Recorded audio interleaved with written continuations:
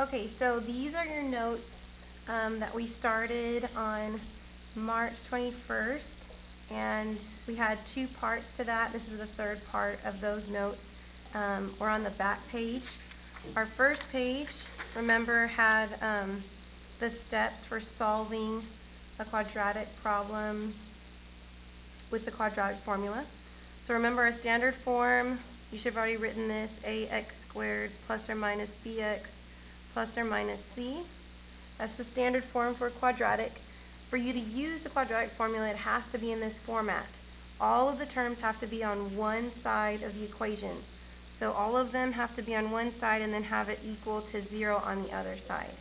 So with that in mind, we're going to go to number 3, and you're going to solve it. Well, I'm going to step you through it. So number 3, we got x squared minus 3x plus 3.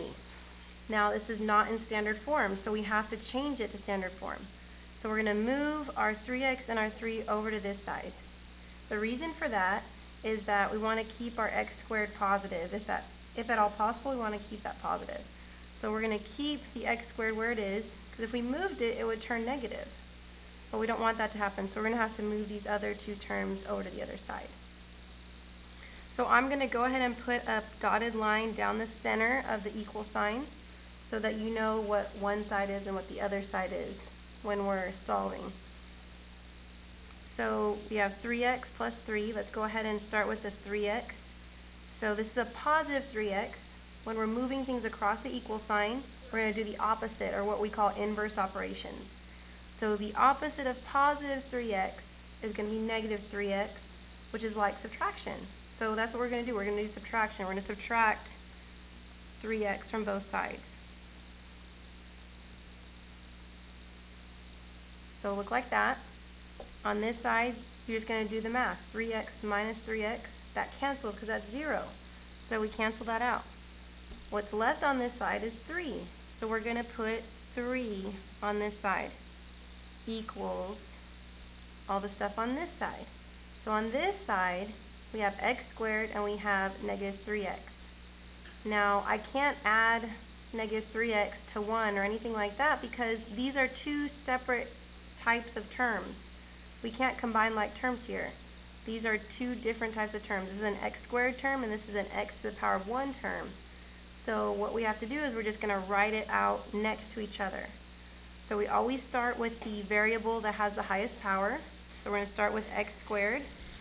And then after that, the variable with the next highest power, which is going to be minus 3x. Mommy. Yes, ma'am.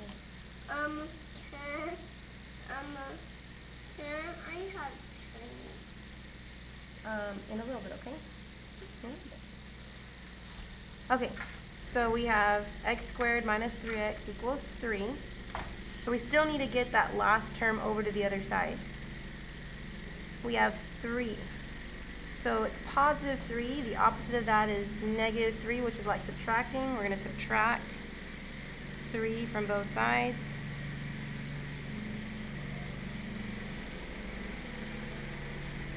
So 3 minus 3, that's going to cancel and be 0.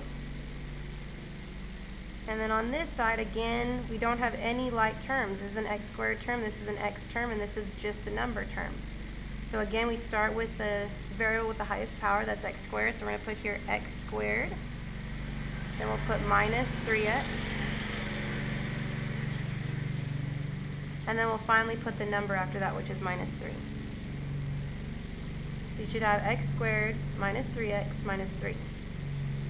So from here, we are going to label our a, our b, our c.